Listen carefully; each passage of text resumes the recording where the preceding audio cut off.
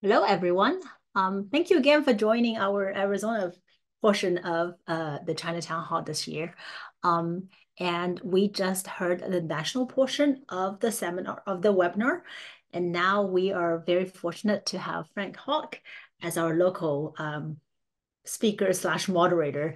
And because we're taking the virtual format, we're going to ask you to type your questions in the chat box. And I'm going to read those questions to Frank, and then we will have discussions. And so before we start, in case you don't know me yet, my name is Wenhao Diao. I am the co-director at the Center for East Asian Studies at the University of Arizona. When we saw the Chinatown Hall partners, we actually noticed that quite a few of the different localities were actually hosted by our partners in many of the CEAS events. So please, if you haven't yet, please subscribe to our CEAS newsletters and also our social media. And there are a lot of opportunities for events and other, we actually have quite a few things coming up just next week. And so also allow me to briefly introduce Frank Hawke. Until recently, Frank Hawke was the China director for the Stanford University Graduate School of Business, based at the Stanford Center at Peking University. Previously, he was Asia Regional Director for the International Potato Center, an international research and development NGO that focuses on food security and poverty reduction, and the chairman, Greater China of Crow Associates, as well as an independent consultant assisting companies with business strategies in China. In the early 1980s, Frank assisted numerous firms conclude landmark early deals in China, including the Great Wall Hotel, China's first joint venture, and the Beijing Jeep Corporation. He worked for Citibank from 1988 to 1994, managing business in the People's Republic of China and Taiwan. And he headed a team that re-established Citibank in Vietnam. From 1994 to 1997, Frank was head of investment banking for Salomon Brothers China. Frank has served as an independent director on the boards of China Everbright Bank, JP Morgan Chase China, and Sun Life Everbright Insurance Company, a large state-owned financial services firm. He also served as an independent director on the board of Combank, Mongolia's largest commercial bank. Frank has taught extensively at Stanford, and he currently teaches at Peking University and the Beijing Center for Chinese Studies, the Jesuit Study in China Center. And welcome, Frank. Thank you. I appreciate it. Thanks for the kind introduction. I would only add that I'm also a proud fourth generation Southern Arizonan and graduate of Saguaro High School here in Tucson. And I'd also like to thank the Center for East Asian Studies at the University of Arizona for hosting this, I think, important event, and in particular, how you and your colleagues for inviting me to participate. I'm greatly honored. Today we heard from what I would call an architect of U.S. China relations. There are many architects of U.S. China relations in the halls of power and academia in both China and the U.S. Sadly, perhaps fortuitously, I am not one of them. Rather, I am what I would call a practitioner of U.S. China relations. My entire adult life has been spent in and around China. My financial exposure to China, in terms of how I've made a living for the past 45 years, and where a large portion of my financial assets were located until recently, has been enormous. My beautiful wife was born and raised in Beijing, and her entire family is in China. Our sons are completely bilingual and bicultural, with grandparents, aunts, uncles, and cousins on both sides of the Pacific. We have long-lasting and deep friendships with people in both countries. We practitioners, and that includes corporations, by the way, we have to live and work in the house of U.S.-China relations that the architects design for us. With that in mind, and in an effort to provoke some discussion, I want to address two common and unhelpful viewpoints that I frequently hear among the architects and some practitioners on both sides. These viewpoints share two problems in my view. One is that each is flawed in its formulation. And the second is that each is unhelpful in addressing the issues in the bilateral relationship. Time is limited, so I will cover each quickly. We can return to them in Q&A if there's an interest. The U.S. and China each suffers from what I call a chip on its shoulder. That is a perceived grievance so great that it can cloud objectivity and distort behavior. The Chinese chip or grievance, in my view, is that China was, for most of pre-modern history, the largest economy in the world and the apotheosis of human civilization until the Westerners came along with their superior technology that they lucked into and subjugated not only China, but much of the rest of the world. Thus, by 1949, when the Chinese Communist Party successfully reunited China and expelled the imperialists from Chinese soil, China was an economic basket case and a cultural backwater. China, therefore, in its view, is entitled to restoration to its rightful place as a global power. And the so-called West is dedicated, in their view, to containing China and preventing it from doing so. Geopolitically, China fully intends to become a regional and then a global power. Virtually all Chinese at all levels believe this is China's birthright. It's axiomatic. Why is this flawed? Well, first, in the pre-modern world, population was the main generator of economic growth, power, and status. For numerous reasons that world historians debate endlessly, for the past 2,000 years, the gravitational pull of a single united China has generally overcome the centrifugal forces attempting to pull China apart. Europe, for equally interesting and hotly debated reasons, saw centrifugal forces overpower gravitational forces over the same period, leading to a perennially divided European continent. A simple outcome of this, and the fact that China developed an effective polity as well, is China overwhelmingly had the largest population in the world during the pre-modern period, and therefore the largest economic surplus with which to underwrite a flourishing culture.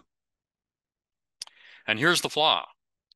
The world doesn't work that way anymore. Since the advent of the Industrial Revolution and modern economic growth, defined as sustained growth in per capita GDP, economic power and status are determined much more by innovation and effective governance than by the traditional drivers of land, labor, and capital.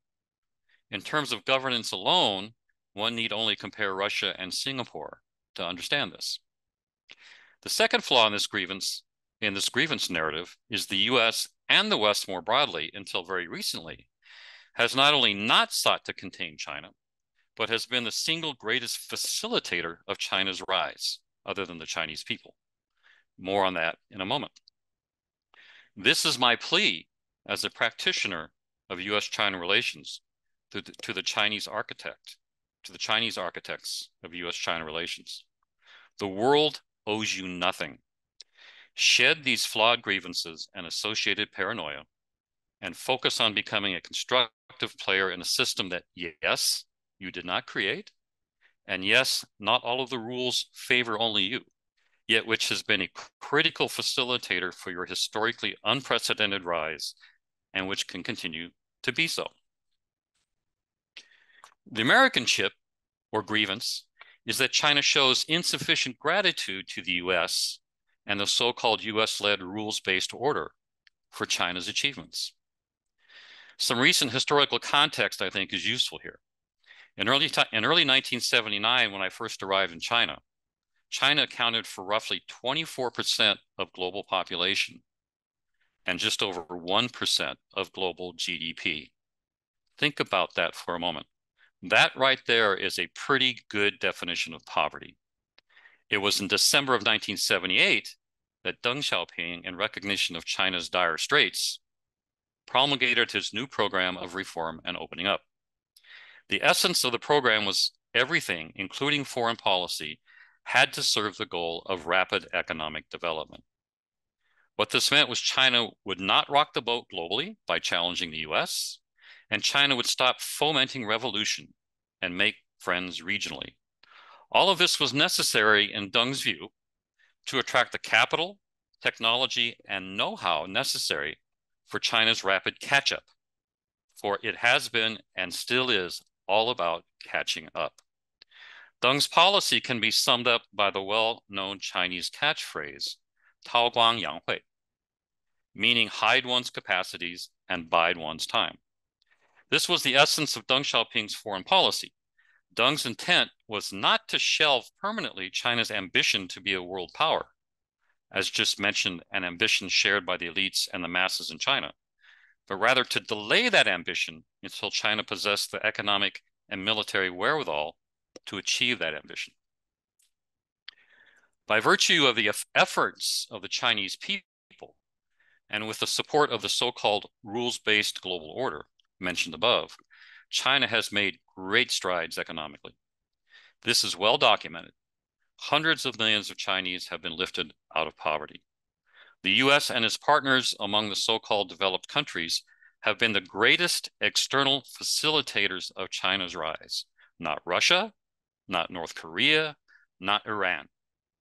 It was not a coincidence that at the same time Deng announced his reform and opening program in December of 1978, that he, along with President Jimmy Carter, announced the resumption of diplomatic ties between the U.S. and China, and perhaps more important, the beginning of scholar exchanges, which inaugurated a veritable gold rush of Chinese students and scholars to the U.S., predominantly to study STEM fields and take their knowledge and skills back to China to support economic reform. Deng was fully aware that Chinese economic reform was a dead letter without support from the U.S. and the rest of the West, which we were happy to provide. Fast forward to the end of the 20th century, and we again find the U.S. as China's biggest external facilitator, as China's sponsor for membership in the WTO, which drastically reduced impediments to China's exports entering WTO member countries, and which drove China's GDP growth to near double-digit rates for almost a decade. Additionally, the U.S. opened its deep capital markets to Chinese firms seeking equity capital to support growth. Much of this capital has been supplied by ordinary U.S. citizens through pension funds. The U.S. also supported inclusion of the renminbi in the IMF's special drawing rights, or SDR basket of currencies, as a show of support to China's financial reformers. These are just some examples of ways in which the U.S.-led rules-based order has played a critical role in facilitating China's rise. Nobody else could have done it. Many in the West are therefore left wondering at China's pivot to a more aggressive foreign policy that seems to break the foundational rules of the Dengist policy. Now China seems perfectly happy challenging the U.S. at a regional and a global level, and it seems perfectly content to alienate regional players, while at the same time cozying up to actors that contributed little or nothing to its successful rise. What happened? Why is China so ungrateful?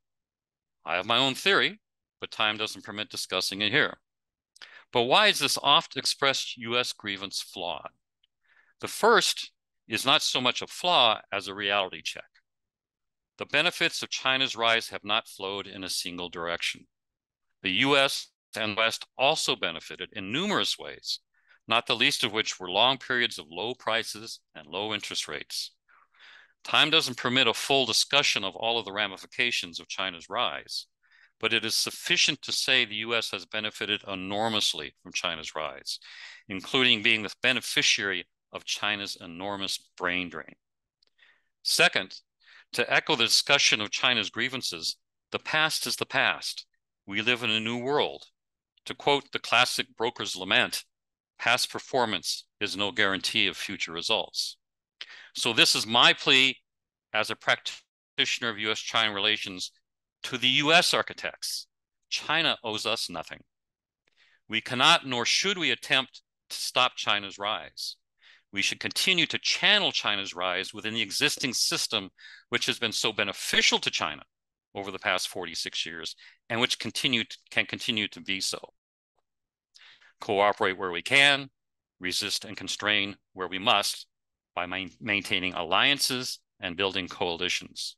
Above all, we must demonstrate to China and others that constructive participation in the global system can be and should be a positive sum game. I'll stop here. I see that we have a lot of China expertise on the call. So I look forward to having a fruitful discussion. Thank you. Thank you, Frank. I don't know if I agree with everything you've said, but I Good, will make sure that we get the audience questions first. good. So we had a question from Eleanor Birmingham, and the question during the national webinar, and the question is, what do military maneuvers in the South China Sea do for the U.S.? They do nothing for the U.S.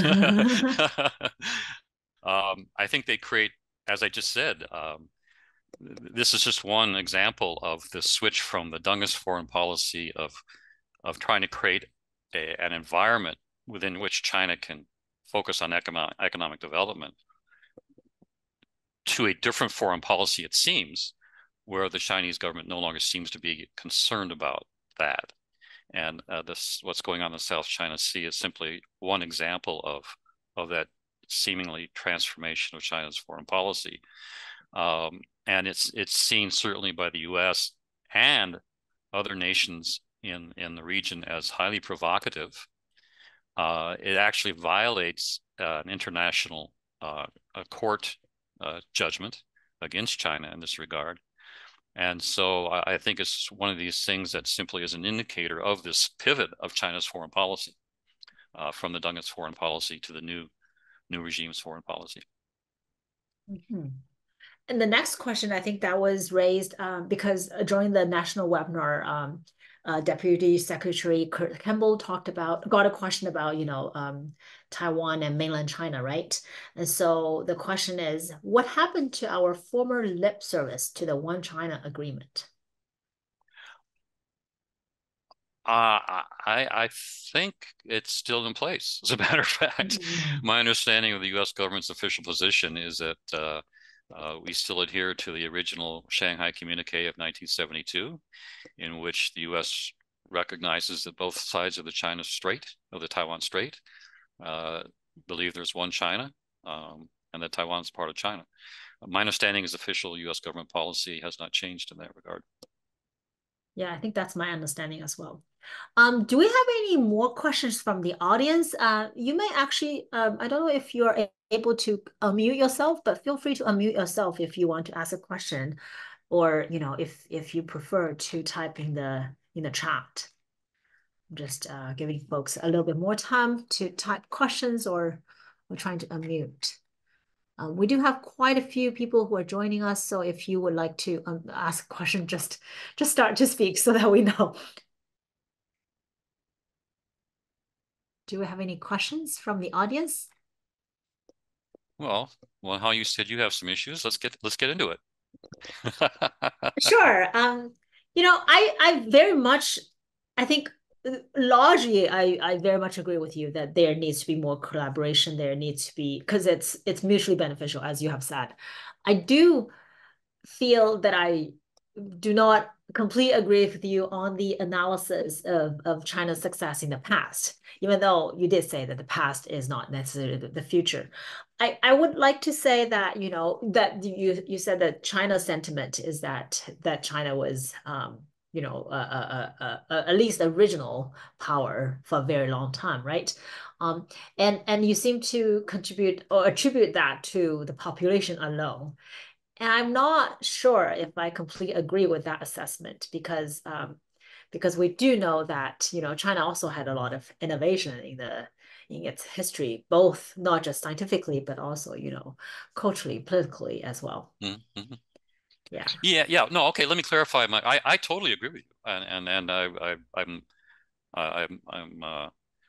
I'm sorry if I gave the opposite impression that it was less complex than it really was.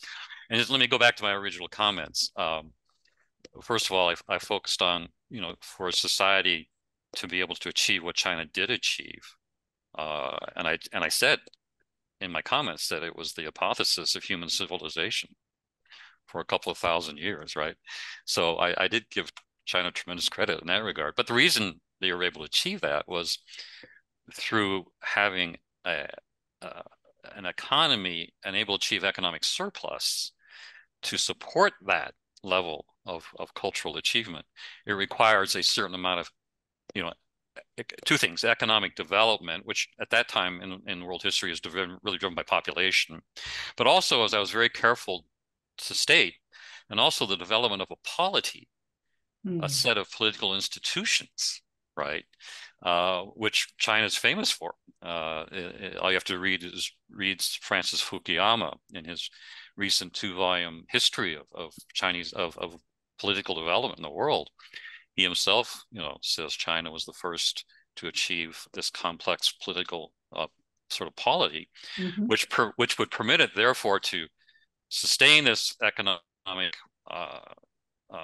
surplus and then channel it into the ways you talk about, into innovation, into this sort of cultural efflorescence that, again, was the envy of the world for a long time. So you and I have zero disagreement in this regard. I think maybe I just underplayed it a little bit in my comments. That's fine. We actually have quite a few questions now. So I think we have Maria Morgan first, and then Albert. Yes. Well, next. Before Maria says anything, let me just say, I just mentioned there's a lot of China expertise on this call. She's one of them. Okay. Maria has a PhD in political science from Stanford University and taught Chinese politics for decades. So Maria, how you doing? I'm fine. I have no expertise, and therefore I have a question. Do you worry if Trump get re-elected that he will unilaterally recognize Taiwan's independence? No, I do not. I think, and I have no personal. I don't know Donald Trump. I'm not involved in his campaign. My guess is, by virtue of having been president once, that he's familiar with the issues around Taiwan and the mainland, and has probably educated himself about them.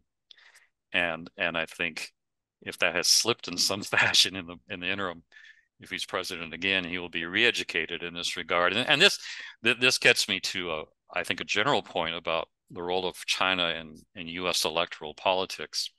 China is one of those issues on which Democrats and Republicans tend to come together and agree on. China bashing is a favorite activity of both Democrats and Republicans during what people call, the silly season of electoral politics.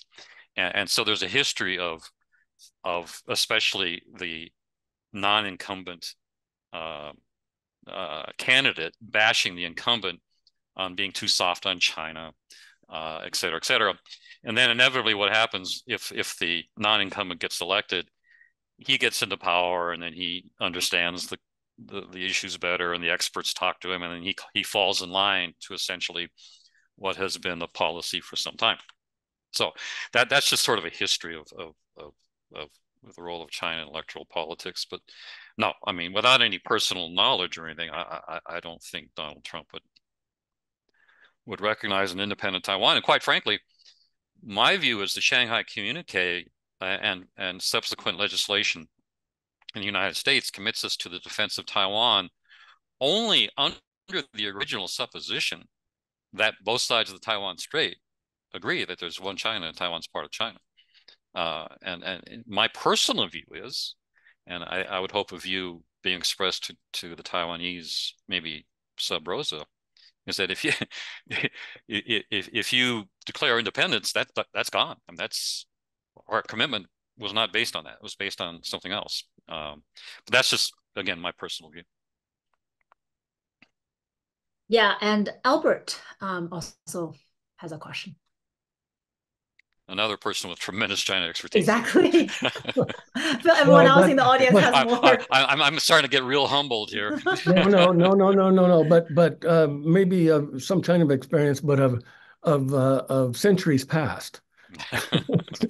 Not so much of current. Albert, given my age, I'm getting there too. I can talk about centuries past pretty soon. Anyway, lovely to see you, Frank, and wonderful to hear your perspective. I really enjoyed it, and I wanted to get your thoughts in a little bit different direction, because I mean, you and I, we've observed this is kind of more of a regional kind of question. It's not, it's, well, let me put it this way. I have some colleagues who say, we've been here before. We've seen this script before. And I know I was in Japan during the 80s when we went through the Japan is number one phase. And Japan was, well, there was lots of talk of Japan taking over the economic system and taking over the order. The the talk in Japan was talking about the evolution of civilizations, going from Pax Romana to Pax Britannica to Pax Americana, and that it was inevitable that they were going to be at Pax Japonica. I mean, this seems like probably quaint talk at this time, but it was quite serious in the 1980s. I remember. Yeah, I mean, it was, and there was lots of so-called lots of acrimony on both sides of the Pacific about it. There Japan bashing in the U.S., and there were equally vitriolic kind of opinions being expressed in Japan. And so I have some colleagues who say, well, we've been here before. It's inevitable that China will kind of have to fall in line as Japan had. Now, I have my own opinions about this, but I wonder if you have any thoughts on this, this idea that this is not a new phenomenon with, for the U.S. in terms of its relationship with powerful, rising economic forces in the Pacific region. I mean, Japan became the number 2 economy in the world at that point in time, with a smaller population, and a much smaller population than China, of course, and a smaller population than even in the U.S. So I don't know. Do you have any thoughts on this? Yeah. So No, I'd like I think to thank you. No, I think it's a great observation. And just a personal anecdote is back in the 80s when you talked about the rise of Japan and Japan kind of taking over the world, and we're all going to be speaking Japanese in 20 years and that sort of thing. I actually experienced that. I took a delegation from the first auto works in Changchun in Jilin, China, and we were working with Chrysler on a potential technology transfer, and we were being given a tour. The Chinese group was being given a tour through the plant, one of the Chrysler plants, and there was palpable antagonism from the workers on the line at Chrysler because they assumed they assumed we were leading Japanese through the plant, not Chinese, and there were remarks made. There was sullen looks, sent our way. And actually, a few times as we walked through, I said, these are not Japanese. these are Chinese people, right? And when I said it, people kind of visibly relaxed and weren't as hostile to those who were able to overhear me. So, yeah, I remember those days and had some personal experience with them. I believe that the issue of falling in line, obviously, there's a great difference. Japan had to fall in line. We more or less told them to fall in line, and they had no way to not to fall in line. There were voluntary export controls. They revalued the currency at the time under U.S. pressure, and the U.S. had levers it could pull that it doesn't have with China, clearly. So that's one important difference. Also, one important difference is both China and Japan hit a wall economically for different reasons. In Japan's case, they hit the wall after they had become fairly affluent. In China's case, they're hitting the wall, and they're only at 25% of U.S. global GDP, of U.S. per capita GDP. Japan was way above that when they hit their economic wall. And this is this is a huge problem for China, and it is connected to another problem that China has, and that its aging population. Japan started aging out. In other words, its percentage of older retired people being a huge percentage of the population. They started aging out again after Japan was fairly affluent. In China, again, that's not happening. They're aging out again at only 25% of U.S. per capita GDP. So the question was asked a long time ago is, will China get rich before it gets old? At the time that question was asked, you could already answer it, and the question was no. China is aging out at a much lower level of affluence than Japan did when it aged out. So that's another major difference with regard to the two economies. Now, I teach a course on the Chinese economy, and I can tell you China is facing tremendous challenges with its current economic growth model, which continues to be investment-driven and export-led, as opposed to being driven by 1.3 million consumers. Kurt Campbell just referenced that in his talk, referring to Janet Yellen's trip to Beijing recently, and trying to convince the Chinese, and the Chinese themselves have been saying this for 10 years. We're not trying to convince them to do something that they themselves don't believe they need to do. And that's to transition your economy from being investment-driven, export-led, to being consumer-driven, demand-driven, and service-driven. And the Chinese themselves have been saying this for years. They have refused to do it. Again, we could have an entire seminar on why that's happened.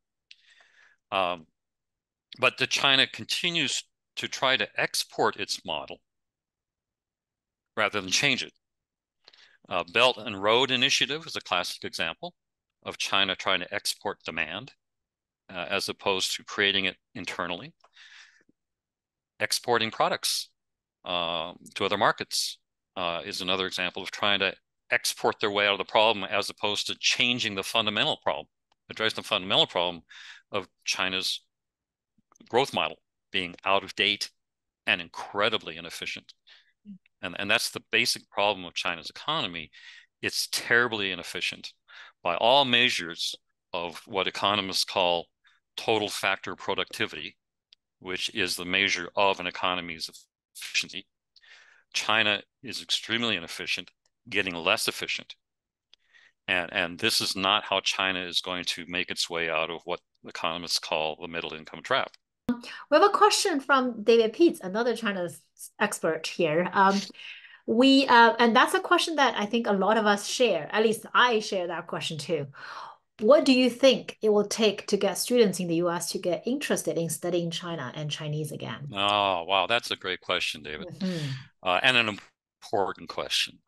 Because I've seen this in my 45 years. I was in the first group of American scholars that went to China in 1979. And at the time, I was asked, interestingly, it's a funny story. It was a big deal. And I was interviewed on the radio I was at Stanford now, and I was interviewed on the radio in the Bay Area, and it was actually a Chinese American interviewer. And we were talking about my being in the first group and being chosen by Stanford to go. And she asked me a question that really threw me for a loop at the time. She says, "Are you afraid?" I said, "Afraid of what?" She said, "No, are you afraid to go to China? I mean, are you afraid?" And I really threw me for a loop. And I had to think about it, thinking, well, maybe she knows something I don't know, right? And so I didn't want to immediately answer, thinking, well, okay, what does she know that I don't know? And I realized, no, I don't think, no, I'm not afraid. In fact, I think our group really represents a new turn in U.S. China relations. My guess is we're probably going to be taken pretty good care of, given how symbolic we were. And in fact, it turned out to be true. They took great care of us. But beginning of that time, there was sort of this fear of China or going to China, and of course, through the years, it's been different at different times. And so, the sentiment about going to China to study and do things has waxed and waned. And as we heard today, and as we all know, it's waned a great deal for lots of reasons. But and one of those reasons is I think the difficulty in the relationship, the mistrust, the suspicion, and quite frankly, I think a heightened sense of danger of going to China. And is this really something I want to do compared to other things I need to get done in my life? And so whereas, students I taught over the decades, they felt like, China was something they needed to understand, no matter what they did in their life going forward, business or academia, they needed to develop a good understanding of China. Now, I think people still think that way, but I think they're thinking, well, maybe I don't have to go to China to do that. I can maybe check that box in some other way or put it off or whatever. But these are exactly the times when we need people to be studying Chinese, learning about Chinese. It's when the relationship is difficult that we need to rely on people who really understand the two sides and can speak and stand up and speak on behalf of both sides and be that bridge. So it concerns me greatly that the number of students have gone down. And I think we as educators and mentors, we have a responsibility for doing that. But as Kurt said, there are things that are outside of our control, like State Department travel protocols, like people getting arrested in China, not being allowed to leave, concerns about academic freedom, things like that, and those are outside our control, and they naturally have an impact on how people think about spending time in China. Well, I do see a question from the audience, but let me ask a follow-up question because you mentioned, because again, this question is just very important for us, both as a center and as a department. So you said that perhaps people think, people have these concerns, safety or otherwise, right, about China, and therefore maybe that's why they're not learning Chinese or about China. But then let's look at the history, right? When during the Cold War era, that was when the interest in learning Russian reached its peak historically, right? Why is it not happening to Chinese in China? Well, I guess I'll turn the question around on you. You're the expert. In fact, I think you did your PhD work on students exchanges and stuff, didn't it? If I'm not mistaken. I hate to put you on the hot spot, but I'd love to hear your view, quite frankly, and I'll respond to that. Yeah, it's clearly baffling to me. I wouldn't say that the interest in studying abroad in Russia or the then Soviet Union was reaching its peak during the Cold War era. That was not the case. But the interest in, at least we see, enrollments in Russian language classes, Russian cultural classes, and Russian departments overall, we see a lot of growth during that era. I don't know. I think that perhaps we're seeing some kind of shift, that we are shifting from one era when we had all these students who were interested in learning Chinese or China because of business or economics, right? And those students naturally wouldn't necessarily be interested in national security and learning Chinese for national security. Whereas, for Russian, I don't think there was a ton before that.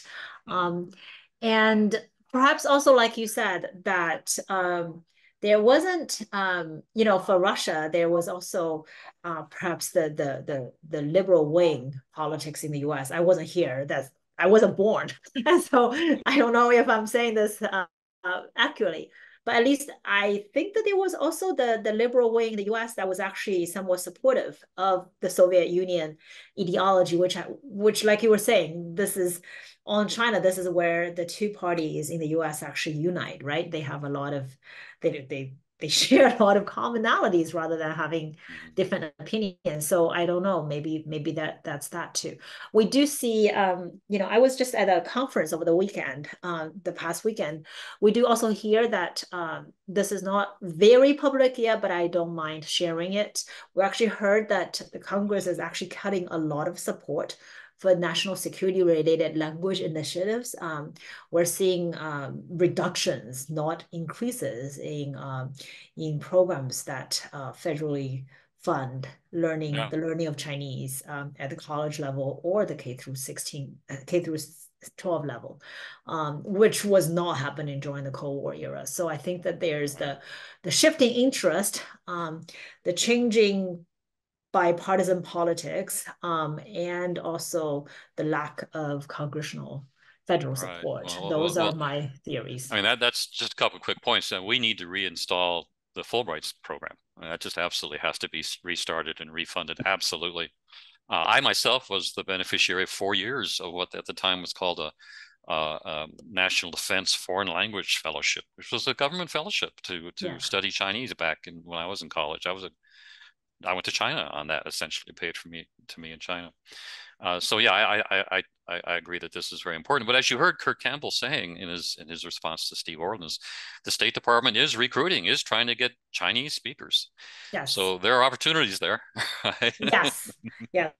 Hopefully our students can hear that too. Yeah. An advertisement, the Center for East Asian Studies at the University of Arizona is actually offering Tibetan language classes for free to University of Arizona students. So if any audience member you have, folks who are studying at U of A, please get in touch with us because we can offer remote Tibetan language classes for free. Carol, have David come over and teach some Tibetan. There you go. And then I'm going to sign up. Thank you so much. I've been looking for something like that. Thank you. Sure. Next, Rich Wertheimer, another person with. I'm sorry. Yeah, no. Richard spent his 40 years in Asia as an investment banker, mostly on the buy side, and has incredible expertise on looking at China, primarily, from a financial investor point of view. Hey, Rich, how you doing? Hey, Frank, how's it going? All right. Aloha. So I was gonna ask actually the question about the lack of exchanges and interactions and the interest levels as well. Somebody else asked that question, so I was just because it's obviously it's a concern, particularly for somebody who's a product of that process back when we were in China. And I was just, to sort of, my sense is when we went, and the reason why there was, I think, interest is that China was opening up. And its sense is now it's kind of going to like ping pong diplomacy in reverse. And so I think that, and you see this on a very grassroots as well as institutional level. So I thought I'd just throw you two softball questions. One is, how does the situation with Taiwan get resolved? How do you see that getting resolved? Oh, wow. And what's the next one? I hope it's even easier. Just picking up on the growth versus security issue. How does that end? And sort of, I guess, same idea. What's, something has to give, and how does that sort of play out? Yeah. Two really. Yeah, thanks, Rich. Really. Yeah, I'm here for you. I now regret sending you the notice for this session. Taiwan. I think next to the Middle East, this is the toughest one on the globe right now, how it gets resolved. Now, having said that, and having been around China long enough, we outsiders can come up with 1,000 scenarios about how the mainland Taiwan situation can get resolved. And the Chinese and the mainlanders and the Taiwanese are going to come up with 1,001st that we didn't think of, right? To either reduce tensions or to resolve it completely. So the question is, I don't know. All we, I think, the United States can do is do everything in its power to ensure that both sides of the strait are thinking in constructive ways on how to do this, not in destructive ways of how to do this. There's a lot of talk and there's a lot of ink spilled in the press about, what would happen in a mainland Taiwanese conflict, who would win, who would lose. And how we've had this conversation. I think one has to put yourself in Xi Jinping's position of, even if the mainland were to win such a military conflict, the real problem starts the day after they win, right? What are we going to do with this place? We're going to have 20-some million disgruntled people, perhaps a guerrilla warfare we have to deal with. They're not going to get TSMC. It will be destroyed. All the human capital will be gone. And the world will now be, you know, if you thought sanctions up till now were difficult, wait till, you know, China attacks Taiwan. What kind of global economic environment will that be for China? Again, at 25% of U.S. GDP per capita, right? So for all those reasons, I think it's highly unlikely that the mainland would launch, you know, a frontal attack. Now, like I said, there's 1,000 different ways this could happen that aren't so frontal or confrontational. I've always said that, you know, China could take Taiwan essentially with a press conference, you know, simply by saying, oh, by the way, Taiwan airspace is now Chinese airspace. If you want to fly a commercial airline into Taipei, you got to get our permission. You know, just what would that do to the Taiwanese economy, right? Just saying things like that, you know, really exerting China's views on Taiwan status, not just saying it, but starting to exert those views in nonviolent ways. So, you know, like I said, there's 1,000 ways this could play out, and they'll figure out the 1,000 at first. But it gets to your second question, and I don't remember exactly what the question was, but you know, how China's economic problems play out. There are two main roads, I think. One is that we kind of see if China's sort of moderating at least its speech on U.S. China relations and foreign policy overall, being more moderating. I think they've seen that their economic problems, you know, are approaching insurmountability, going back to the Dengist sort of phase where, well, we need the international system to help us here, right? We can't do this on our own. And I think we do see a certain moderating of that in speech. The question is, as Kurt Campbell mentioned and Steve Orland's mentioned, are we going to see it in reality? That's sort of one road, which is the welcome road. The other road, which would be less welcome, is if we see crisis in China as a result of various things happening, including the economy, and the leadership in China feels a need to lash out and to scapegoat external players and to create crises in order to. You know, this is the classic playbook. That's another possible road, which none of us want to see, and we need to work to avoid. But I can't say that's not impossible. I don't know if that answered your question or not. Yeah, it did. Thank you. Thank you for those very difficult questions. Do we have any more? Because you know, I feel like whoever can answer how to resolve the Taiwan issue. I'll introduce you to Rich one day. You'll understand. Do we have any other questions from the audience? Or do we have any comments, thoughts? Yeah, tell me I'm crazy. Come on, let's talk about it. I would like to just add a little bit more because, you know, we are University of Arizona, and we are in a fairly strategic and how should I, for lack of a better word, let's just say strategic position in the sort of China, Taiwan, U.S. triangle. So as Frank has mentioned several times, the 台积电, right? I always know the Chinese word and I have to think about the English word. The TSMC, right? The Taiwan Semiconductor Manufacturing Corporation is building its actually third factory right now in Arizona, and so it's for those of you who are in Arizona, this is a love triangle that we feel here, and that's also why we think it's really, really important in the state to really know and learn more about China and Taiwan and also the US. Although I'm sure I'm preaching to the core. If you are here in this webinar, you're invested in this relationship already. You're already, wanting to know more about the China-US relationship and how to increase the interest in learning about China.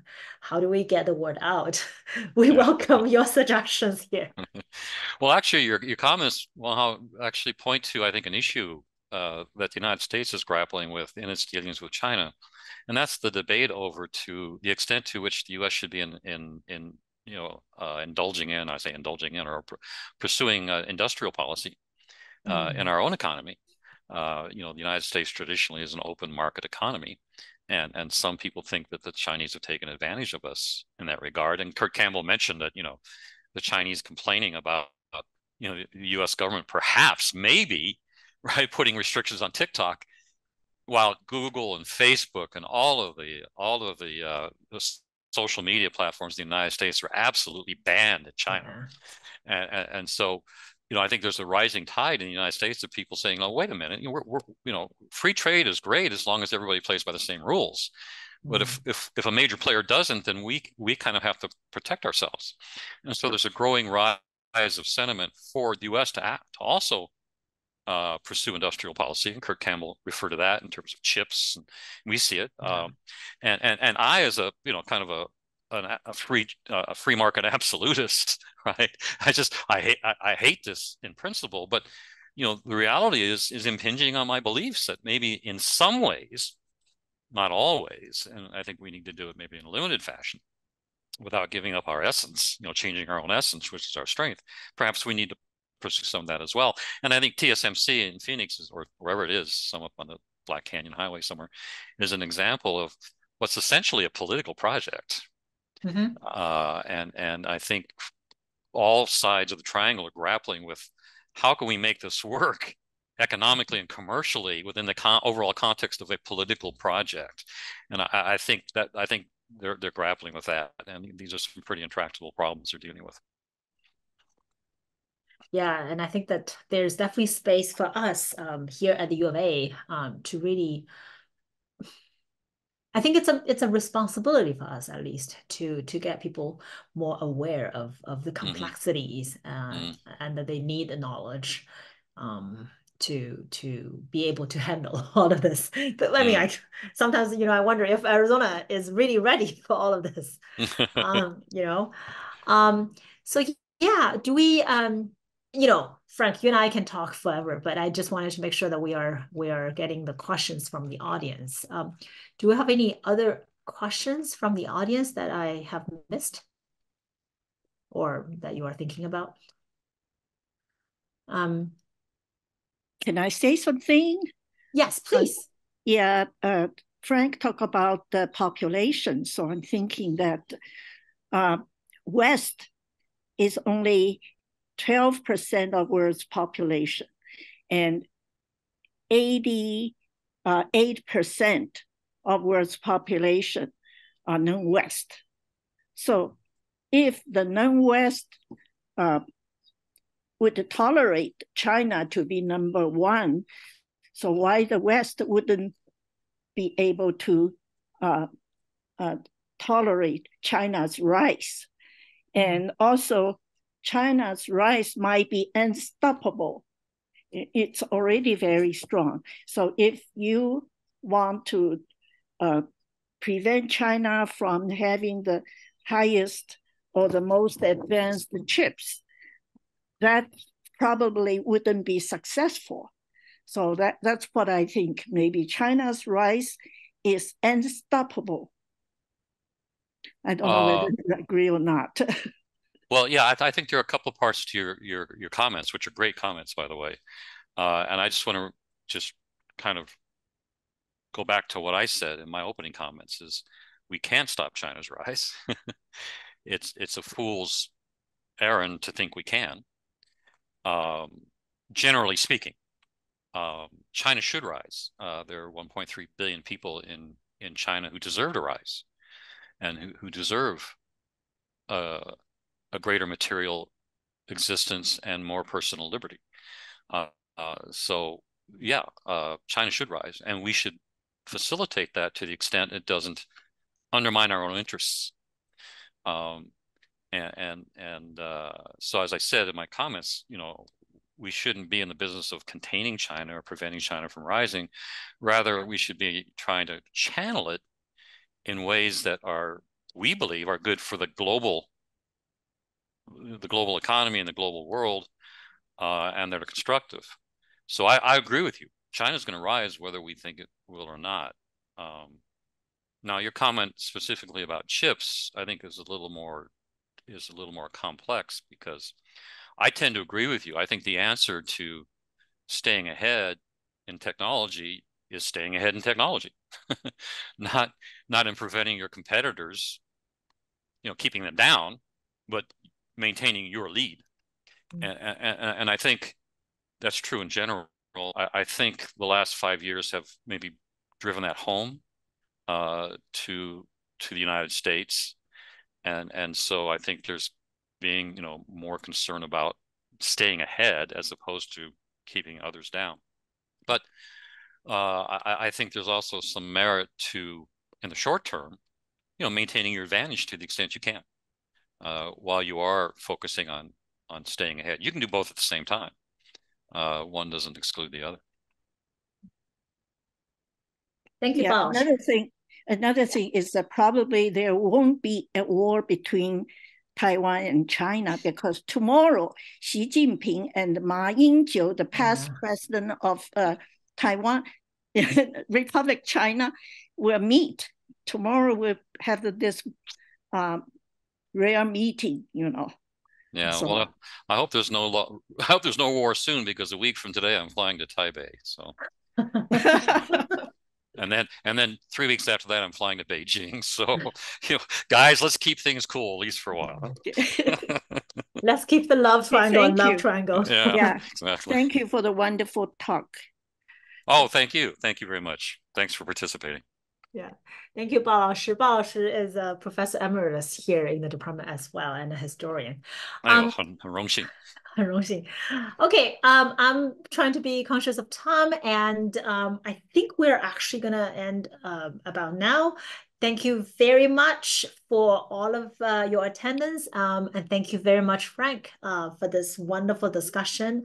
I think all of us have learned quite a bit, and let's keep doing what we're doing, and hopefully we'll help with the people-to-people diplomacy between China and US. Thank you again, and have a good night. Bye, everyone. Thank you. Bye.